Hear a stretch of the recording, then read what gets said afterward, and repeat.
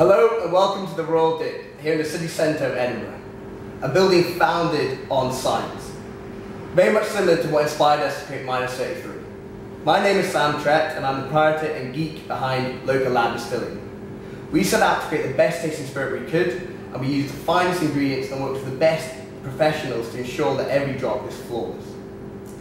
When it comes to creating cocktails, we're no different. And today we're here working with Martin Duffy, founder of Solid Liquids and the Scottish Bartenders Network, to create a list of great tasting cocktails and serves that are easy to make, that you can create at home. So stay tuned to find out more.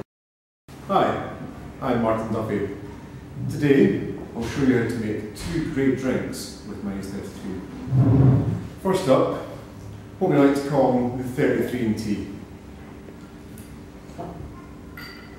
One regular measure of -33, then a slice of orange. Get it prepared first.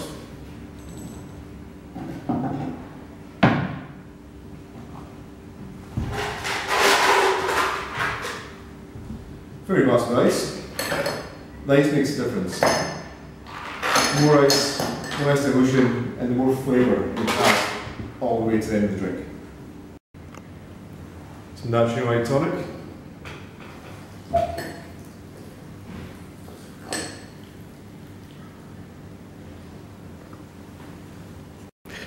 And then what we find is a piece of fresh orange.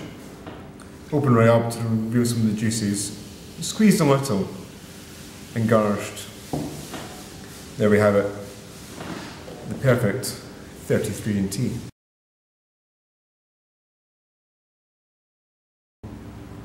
Another great serve with -33 is what we like to call the Hibiscus Fizz. Now, this is a drink you could have before dinner as a palate cleanser, sitting out in the garden in the middle of winter. Either way, it tastes great.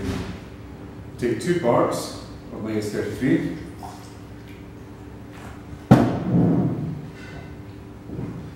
Also some fresh lemon juice, and that'll add a nice zing to the drink, 1 part of that.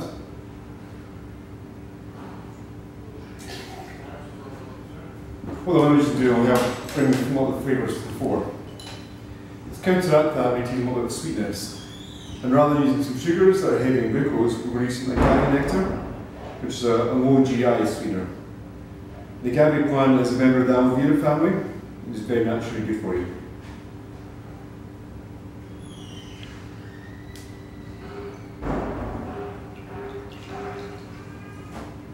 Also, to add a little bit of colour and a bit of flavour, we'll take some dried hibiscus, we drop it in the shaker there, pour it all in, over a lot of ice, to get it nice and chilled.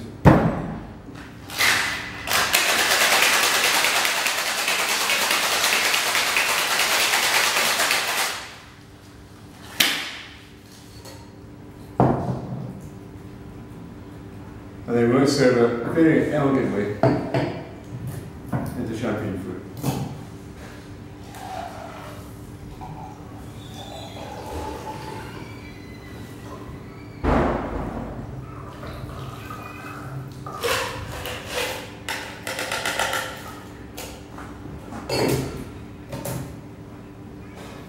And a bit more hibiscus as a garnish.